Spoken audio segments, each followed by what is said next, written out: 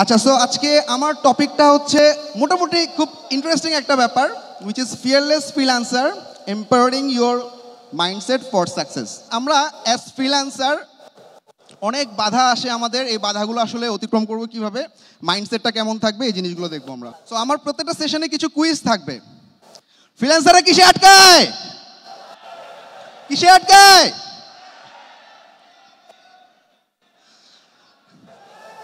পেপালে না?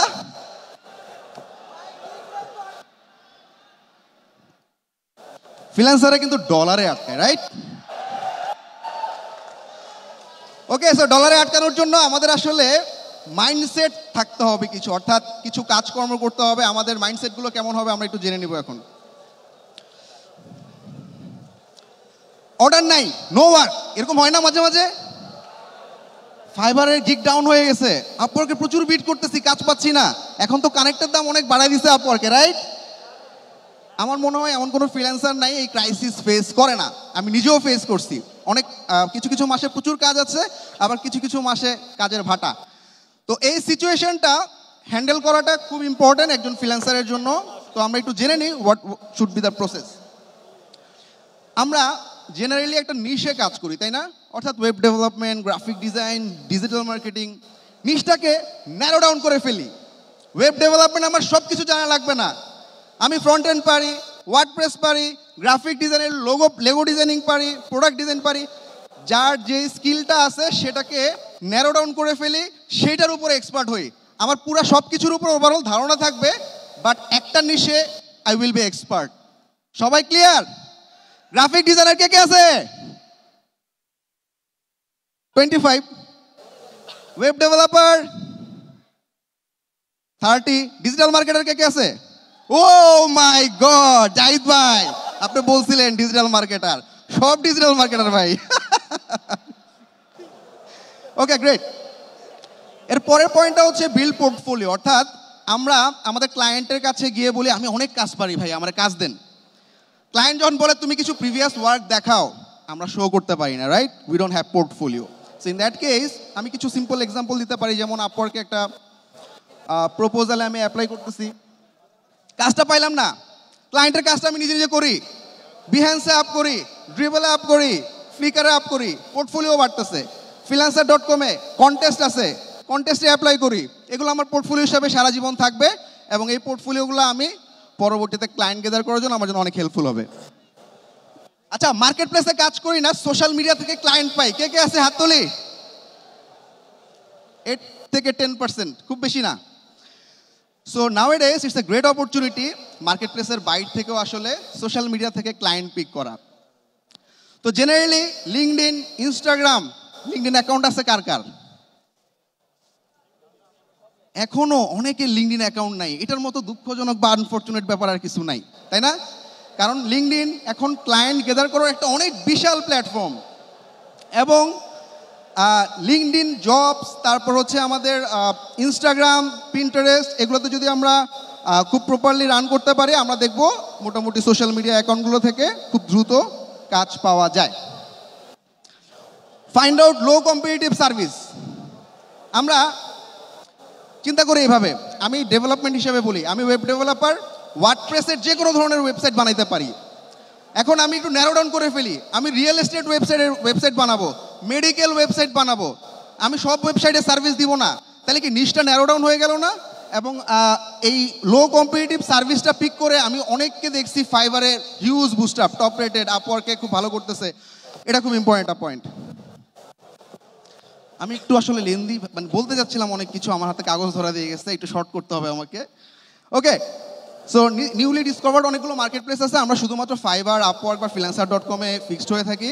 এটা না করে আমরা নতুন কিছু market place like কেওয়ার্ক, indeed, টপটাল, ফ্লেক্সওয়ার্কস, LinkedIn jobs, এগুলোতে আসলে প্রেশার কম থাকে। আমরা চেষ্টা করব এগুলোতে কাজ করার জন্য, বা এগুলোতে অ্যাকাউন্ট খুলে আমরা একটু চেষ্টা করব। আচ্ছা, I have some quiz. Fibre market place প্রতিষ্ঠা হয় কত সালে? পুরস্কার আছে কিন্তু, হাত তুলেন। ভলেন্টিয়ার একটু হেল্প করেন মাইকটা দিয়ে। 2009। ঠিক হয়েছে ভাই? হয় নাই? 2010। কোয়ালিফাইড। নেক্সট, অন্য কেউ? ভাই 1 ফেব্রুয়ারি 2010। ওকে, গ্রেট। ওকে, এটা চকলেট দিয়ে দাও। যখন টাকা থাকে না ফ্রিল্যান্সারদের, এটা কমন সমস্যা, মানি ম্যানেজমেন্ট। আমার এক মাসে অনেক অর্ডার আসছে, আমি এমন এমন ফ্রিল্যান্সারও দেখছি এক মাসে যা আর্ন করে একটা টপ মাল্টিন্যাশনাল কোম্পানির ম্যানেজার বা সিটিওর থেকেও বেশি আর্ন করছে। আবার কোনো মাসে ভাটা পড়ে না, এরকম হয়েছে না সবার? 2 মাস 3 মাস কাজ নাই, আবার এক মাসে যা আসছে এটা আরেকজনের 1 বছরের স্যালারির সমান। সো মানি ম্যানেজমেন্ট আমরা জানি না, জেনারেলি এটা যেহেতু ফ্রিল্যান্স মার্কেট প্লেসের একটা ধরন, আমাদের মানি ম্যানেজমেন্টটা শিখতে হবে, কারণ আমরা টাকা যদি ইউটিলাইজ না করতে পারি, যখন কাজ থাকবে না তখন কিন্তু আমরা ফ্রাস্ট্রেটেড হয়ে যাব। আচ্ছা, একদম সিম্পল একটা বুঝে দিই, 50% মানি আমি স্পেন্ড করব গ্রোসারি, হাউজিং, ইউটিলিটি, আমার জেনারেল লাইফ লিডিং এর জন্য যা লাগে। 30% শপিং, সোজা কথা আমার এন্টারটেইনমেন্টের জন্য, এক্সট্রাঅর্ডিনারি লাইফ লিড করার জন্য 30% রাখবো। আর 20% রাখবো সেভিং। এই সেভিংটা আস্তে আস্তে জমতে জমতে বিশাল একটা অ্যামাউন্ট হয়ে যাবে, যদিও আমি এখনো সেভিং করতে শিখি নাই। আচ্ছা, নেক্সট কোশ্চেন। ওডেক্স এবং ইল্যান্স মার্জ হয়ে আপওয়ার্কের অপারেশন কত সালে শুরু হয়? 2015। হয় নাই? 2013। হয় নাই? 2013 তে হচ্ছে মার্জ হয়েছে, বাট অপারেশন শুরু হয়েছে আরো পরে। ভাই 2015। 2015, রাইট। আরেকটা চকলেট আছে ওর জন্য। আচ্ছা, শরীর টলে ব্যথা হয় না? পিঠে ব্যথা কার কার হয়? মেরুদণ্ড, পিঠে, কোমরে ব্যথা হয় ফ্রিল্যান্সিং করতে করতে? ও, সবার। এক্স্যাক্টলি, এটা একটা ফ্রিল্যান্সারদের কমন সমস্যা। তো আমরা আমাদের যে হেলথ আছে, হেলথ নিয়ে কনসিয়াস না, আমাদের হেলথ নিয়ে আসলে কনসিয়াস হতে হবে।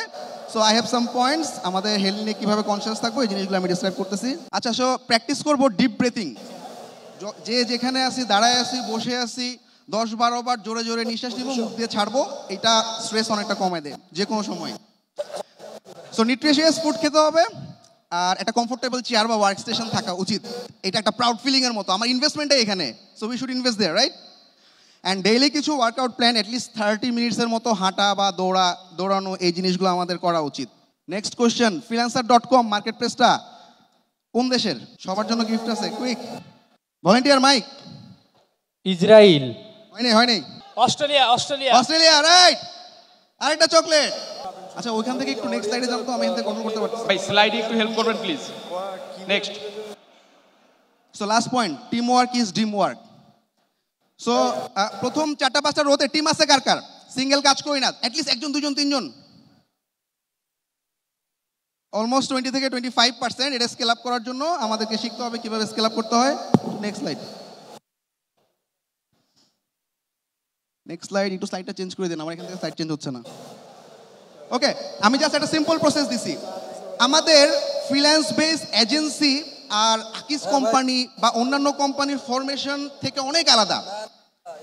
আমার অ্যাকাউন্টের কাজ আমি আরেকজনকে দিয়ে করাবো, আমার কোয়ালিটির কাজ সে ডেলিভারি করতে পারবে কিনা, এটা অনেক বড় একটা পয়েন্ট। সো জেনারেল কোম্পানিগুলার ফরমেশন থেকে আমাদের ফ্রিল্যান্স বেস কোম্পানি বা এজেন্সিগুলোর ফরমেশন অবশ্যই ডিফারেন্ট হবে। ইনিশিয়ালি আমরা অনেকে কি করি, অনেক টাকা পয়সা দিয়ে অফিস কিনে ফেলাই, অনেক এমপ্লয়ি হায়ার করে ফেলি, কাজ নাই। তো এই বার্ন আউটটা যাতে না হয়, আমরা স্টার্ট করব ইনিশিয়ালি ভার্চুয়ালি। আমি কোনো একজন আমার আত্মীয় স্বজন, আমার পরিচিত, তো ইনিশিয়ালি আমরা ভার্চুয়ালি স্টার্ট করব, মানে অনলাইনে কাজ করবে সে। অনলাইনে আমি প্রজেক্ট বেসিস পেমেন্টও করতে পারি, অথবা পার্শিয়াল পেমেন্টও করতে পারি, স্যালারি বেসডও করতে পারি। বাট আমার কাছে সবসময় মনে হয় একটা কাট আউট স্যালারি রেখে একটা পার্সেন্ট শেয়ার করলে লং টার্ম তাদেরকে টিকা রাখা সম্ভব। সো টিমটা বিল্ড আউট করার পর একটা কোম্পানি হায়ারার্কি তৈরি করব।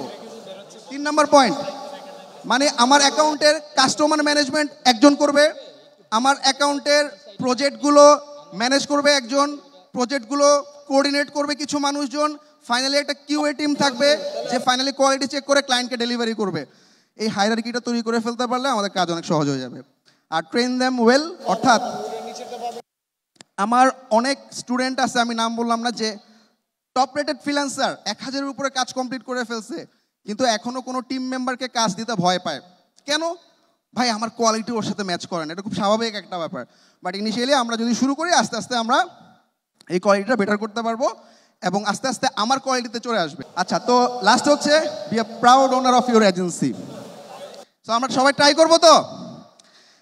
আই থিঙ্ক এটা আমাদের, আমি 1 মাসে কয়টা কাজ ডেলিভারি করতে পারবো? 10টা 15টা। কিন্তু আমি যদি টিমে রোল আউট করতে থাকি, একটা হিউজ অ্যামাউন্টের কাজ রোল আউট হবে। Thank you everyone.